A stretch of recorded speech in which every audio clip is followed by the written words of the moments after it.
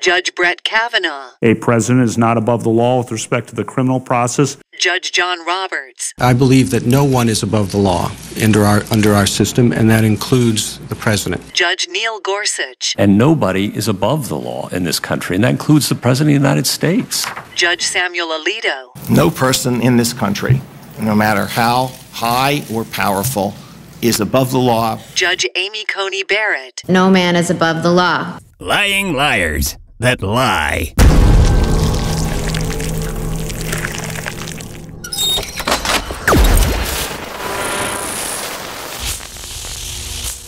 Fusebox.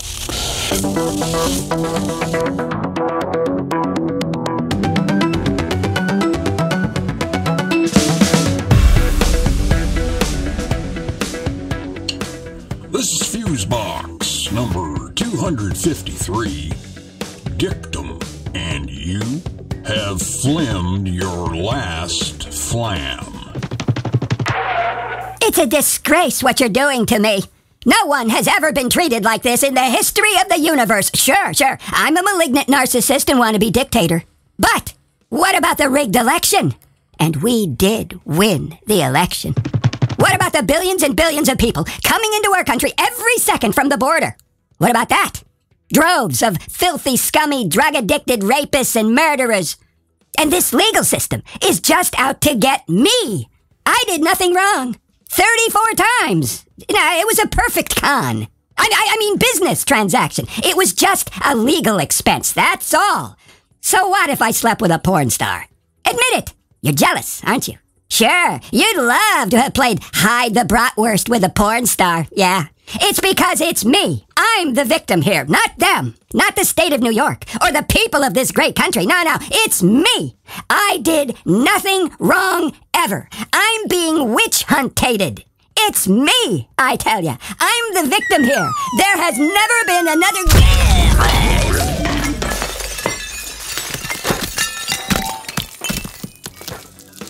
Well, you know, I'd say you've had your day in court. Not by a long shot. Well, yeah, true that, yeah. Hello, friends, and welcome in to this, the 253rd edition of Fusebox, revealingly entitled Dictum, and more about that in a moment. I'm your seemingly judicial but secretly writing more paperless orders to delay the proceedings, host Marc Rose, and over there... Yeah, for all the law students in the audience. Well, we do have a scholarly crowd, to be sure. And over there, a virtual still life of audio empowerment. The Archbishop of Amplitude, Milt Keynes, everybody. Well, thank you kindly. Not gonna ask where this title came from? No, because it came from you. Well, no, it came from Pollard. But he sent it over to me, and I cracked up and thought this would be perfect for a show title. Yeah, well, it is for sure. And would you like to explain it to our intrepid listener, Mr. Keynes? Sure, it's easy. It's a person who plays the victim, but is really just a dick. Succinct as that, friends. And we know one in particular who falls neatly into that category, do we not? And the rest of the maganoids just deny the living shit out of everything, never even acknowledging the truth or take any responsibility for anything. Such is the complexion of the present society. It's rather desiccated and somehow crunchy. You know, I'd have that looked at. Good plan. Welcome to what may well have become the Kingdom of the United States, as the Supreme Court has taken another giant leap towards totalitarianism. Just the damn craziest thing I have ever heard of. Do you realize that this just creates a kind of loop system that ensures that the president can never really be held accountable for anything because it can be an official act? Indeed, yeah. As our pre-roll demonstrated, these four now Supreme Court justices all committed perjury at their confirmation hearings, stating clearly for the record that the president is not a king or a Lord God Emperor. He, or she, is a human, subject to the same laws as you and me. Yeah, and they have a hell of a time dealing with that logic. Well, perhaps it's because they've been... Their ticket is definitely punched. Well, on this edition of the show, we have some interesting factamenta to share with you. Like, for instance, an entry in the Hot Wire of Science series dealing with some advancements in robotics that will interest you, for sure.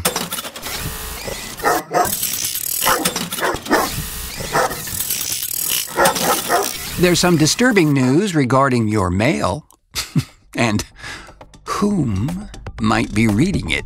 Yes, but also, we have a piece from our buddy 42nd Street Pete and his Grindhouse Minute, this time one of the classic Jack Hill-directed women in prison movies of all time, The Big Bird Cage from 1972. Oh, I'm in. Of course you are. And when we return, just a quick thought or nine on the recent presidential debate. So, join us. Or are we? Anything in the house is yours.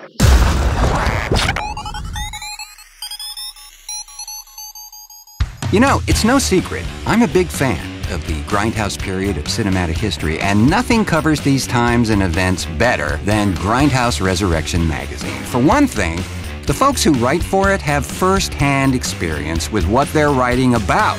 They were actually there, maybe even created some of the films we're talking about. Like in issue number 2, a rather scathing and wonderfully insightful article on the BS on Blu-ray. Not everything on that format should be.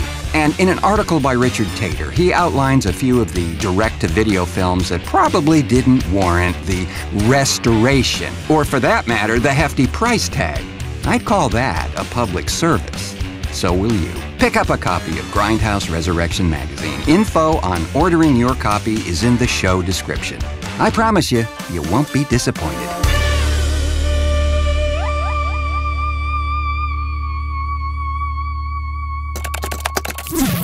Clearing your browser won't help. TheFuseboxShow.com. Alrighty, friends, we're back at it. Can I just take a minute to comment briefly on the debate from the other night between the former president of these United States and the current one? Sure. You have the podium. I saw what you did there. King of continuity, they call me, bro. Well labeled. So, in the spirit of true transparency, friends, I avoided watching that thing. Really? Yes. My hunch was that it would be a perfect cringe fest. And, well, judging by the clips that I ended up seeing, it was worse. Yeah, it was a tough watch. Biden's struggle for sure. Well, and of course, the orange guy was, well, exactly what we know him to be. A liar. Too many to count, bro. You'd need some kind of quantum computer to keep up with all the completely batshit crazy things he claimed as being a fact. Yet, in spite of all that, this is clearly not the first time that a future president did poorly on one of these things and came back to clinch it. Obama was one such chap. The first one for him was a wee uneven. He seemed a bit unprepared for some of the twists and turns of the debate, but in the long run, as we know, it didn't matter. Bro, I sure hope you're right. This was a stinking truck tire fire of a debate. If I was coming into this thing knowing nothing about either of these two guys and watching this horror show, I'd be packing for Canada. I hear you. And to add to that migration event potential, Mr. Keynes, may I just say, as a sidebar here, with the recent determination by the Supreme Court that presidents have total immunity now in cases of carrying out, quote, official acts, the classic example being the theoretical hiring of, SEAL Team 6 to execute a political rival because you fancy them enemy of the state, to put it one way. Well, perhaps then, our current president should take a look at the exceedingly right-leaning justices of the Supreme Court who are demonstrating clearly to be a threat to democracy as it stands today, and use these newfound powers of immunity to clean house. Make it look like a tragic bowling accident? Might work. I mean, he is immune from prosecution. It's a thought. I digress. So given the things at stake, again, in this upcoming election, most of us will have really little choice but to, hopefully, side with simple logic and not with the guy who has designs on dismantling this democracy on day one. And the Supreme Court just seems to believe that taking revenge out on all who have, at least in his demented mind, wronged him is perfectly fine as well. You know, he is now, as you said, Lord God Emperor of the USA. They seem clearly to be hell-bent on creating a monarchy in this country. One that, as we recall, friends, the founders of this country escaped from to establish this new idea called democracy. I'm also really, really hoping that this will be the end of the old guy choices. I mean, seriously, I get it. Experience is valuable, can, in some cases, instill wisdom even. But at some point, it's just not smart. Or safe, even. Well, I'd say let's extend that into Congress as well. You know, there are some folks in there that seem to have been around since the invention of steam locomotion. True, yeah. It's really time for a shakeup, friends, and we can assist in that process by getting out there and voting. Seriously, this is how it changes virtually everything. We've seen it demonstrated in vivid technicolor in the last 2 congressional elections. I still say, inasmuch as legacy media wants to sell this, the economy as being the big factor. Boy, howdy, do they. Yeah, and it is a factor for sure. In this race, though, I still say it's about women. Women's rights to have control over their own bodies for dog's sake. Don't ever underestimate that power at the poll, or you shall once again rue the day. Now available in plaid flavor. Friends, you may be interested to know that your mail, the sort that comes to your mailbox, sometimes referred to as snail mail. Yeah, but the snail lobby put a kibosh on that one, though, bro. You can get canceled for saying it now, I'm told. Really? Yeah, who told you that? Oh, banana slug. You're canceled. Well, they ought to know, certainly, yeah.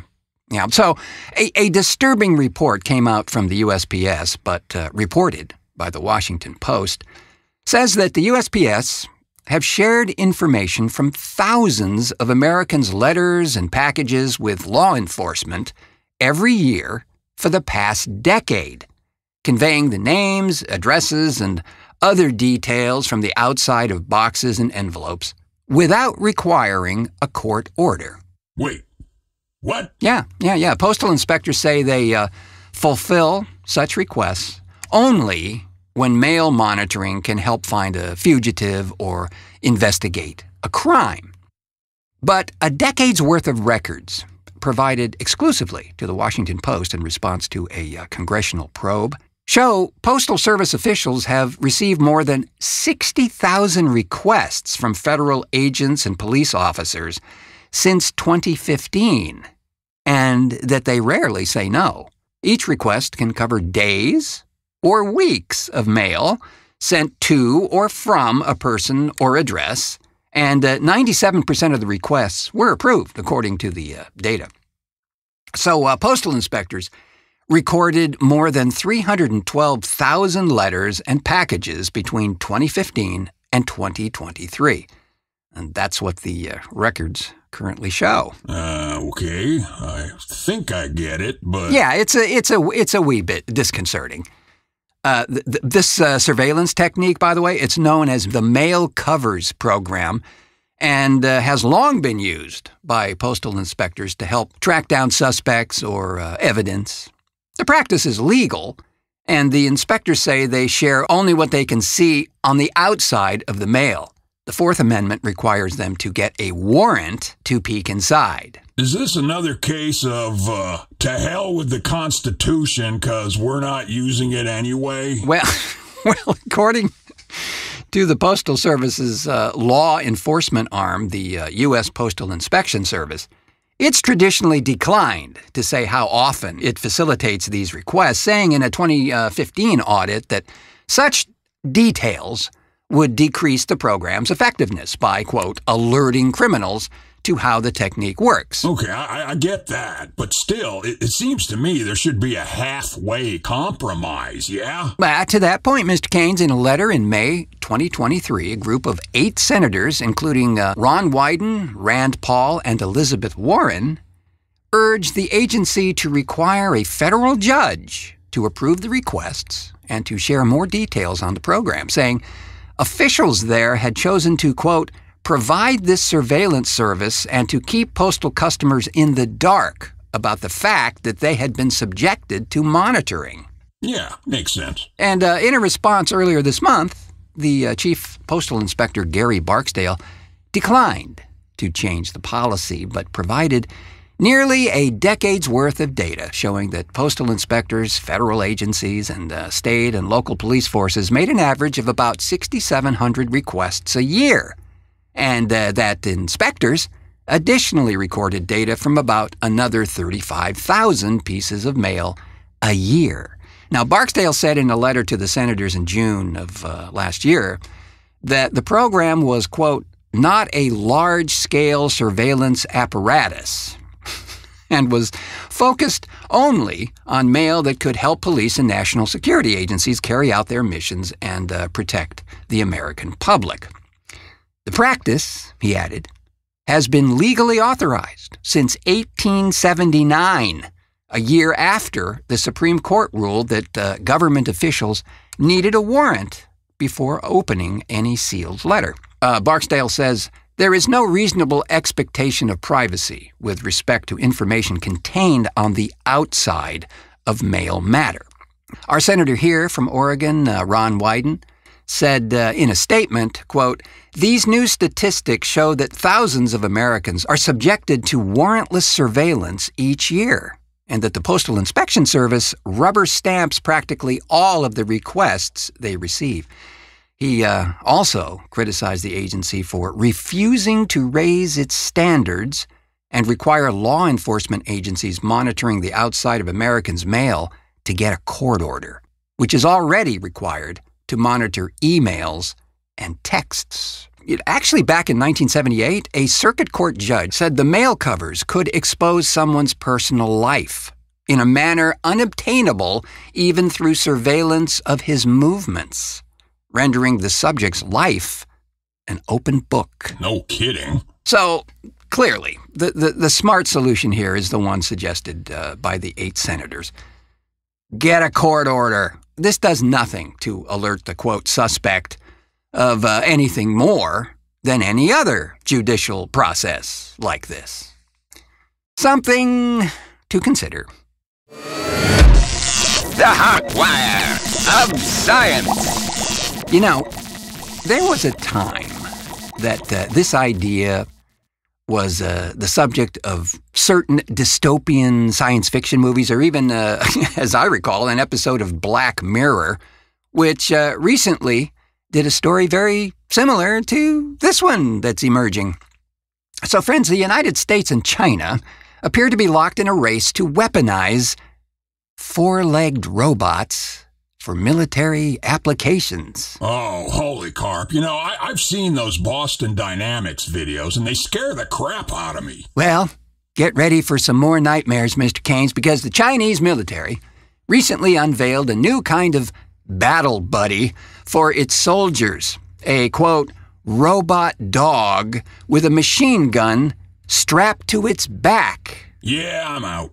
In video distributed by the state-run news agency CCTV, People's Liberation Army personnel are shown operating on a testing range alongside a four-legged robot with what appears to be a variant of the standard-issue QBC-95 assault rifle mounted on it as part of China's recent Golden Dragon 24 joint military exercises with Cambodia in the Gulf of Thailand. So in one scenario, Chinese soldiers stand on either side of the doorway while the robot dog enters the building ahead of them. In another, the robot fires off a burst of bullets as it advances on a target. And one Chinese soldier shown operating the robot said, "It can serve as a new member in our urban combat operations, replacing our members to conduct reconnaissance and identify the enemy and strike the target during our training." But wait, there's more. Great. Not to be outdone, friends. In the past year, the Pentagon has experimented with outfitting quadrupedal ground robots with its standard-issue M4A1 carbine, the XM7 rifle that the U.S. Army is in the process of adopting under its next-generation squad weapon program, and even the M72 light anti-tank weapon that's been in service with American troops since the Vietnam War. So just weeks before the CCTV published its footage of armed robot dogs in action, Marine Corps Special Operations Command revealed that it was experimenting with adding mounted gun systems based on defense contractor Onyx's artificial intelligence-enabled Sentry remote weapons system to its own mechanized canines. American defense officials have been quick to emphasize that the development of weaponized robot dogs is, at this stage, purely experimental, intended to help military planners, quote, explore the realm of the possible. As you might expect, the public reception to weaponized robot dogs is overwhelmingly defined by concern mixed with discomfort, especially given the rise of autonomous or semi-autonomous weapon systems that can independently track and identify targets. You think? Well, like I was mentioning in the intro to this piece, many folks are citing the Black Mirror episode with these, marauding hordes of rogue robot dogs equipped with serious weaponry and then targeting humans. Now, according to Sam Bendit, an analyst at the Virginia-based Center for Naval Analysis, it's a think tank, whose research focuses on robotics and unmanned systems, while a footage of armed robot dogs may alarm the average observer, he says. These systems are currently nowhere near agile or versatile enough to make practical sense on chaotic battlefields. He goes on to say that I had a chance to operate a robot dog at an AI conference in the Netherlands last year, and it doesn't have the same dexterity you would expect from a quadruped. It's not quite as dexterous, as flexible, or as fast in how it operates. Apart from videos of them doing push-ups and stuff like that, it doesn't run. It can maybe jog, but it can't even make a turn quite as fast as the tracked or wheeled unmanned ground vehicle. Yes, they're neat. They're cool, Bendit says. But show me a video of a pack of these moving on their own through a forest, not just walking by tapping their feet at every step, but actually jogging between trees the way I would with a dog. Then we'll get to the point where these are actual combat dogs. Cool. Neat. Yeah, that's a big no-go, Sam. Well, it's in, quote, development, and probably an eventuality at some point. Well, the other thing is, if they're developing this and telling us about it, what the hell else is actually working now that they're not telling us about? Cheery thought.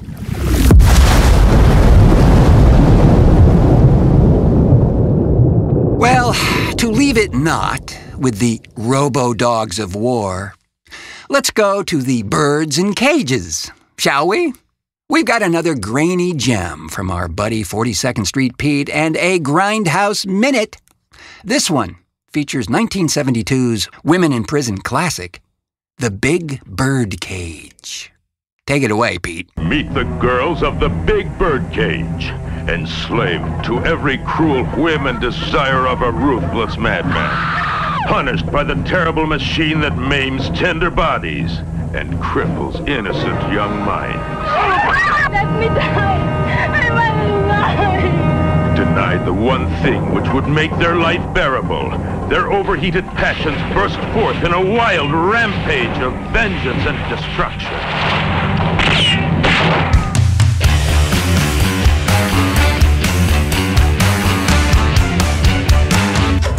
And now it's time for another Grindhouse Minute with 42nd Street Pete.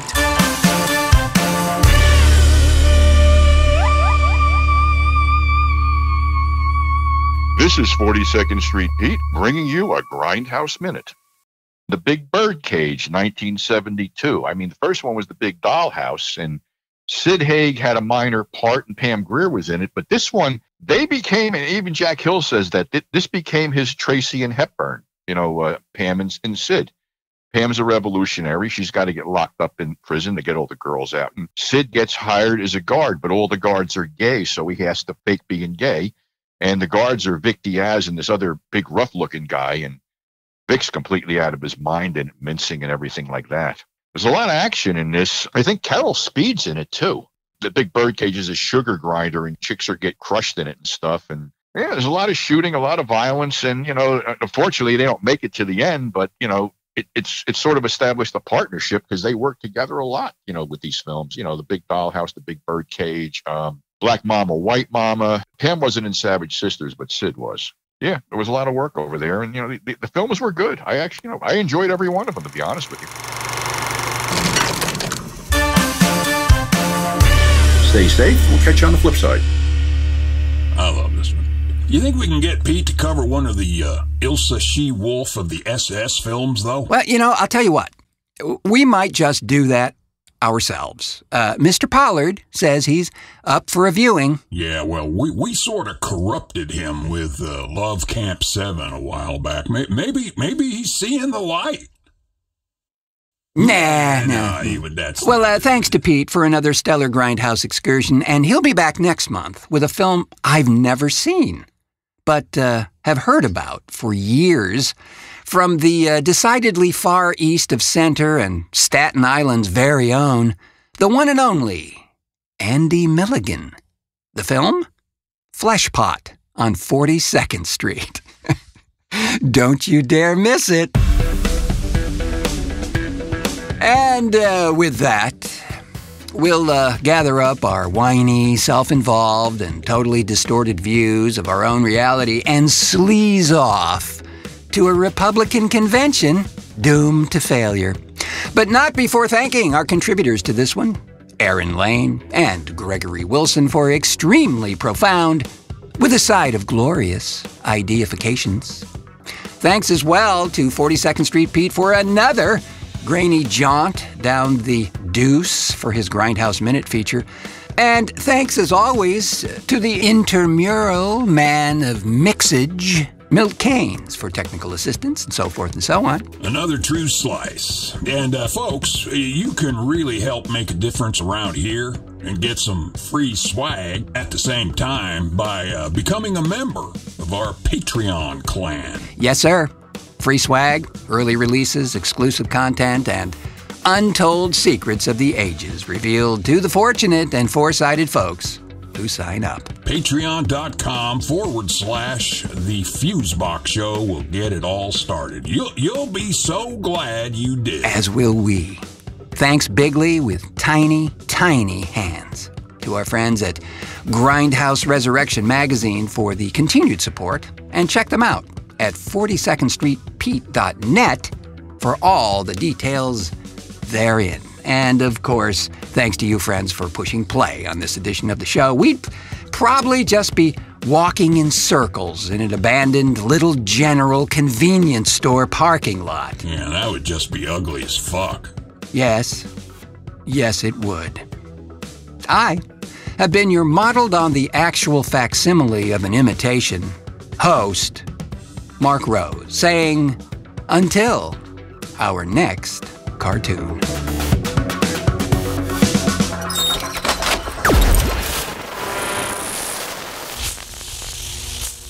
Fuse.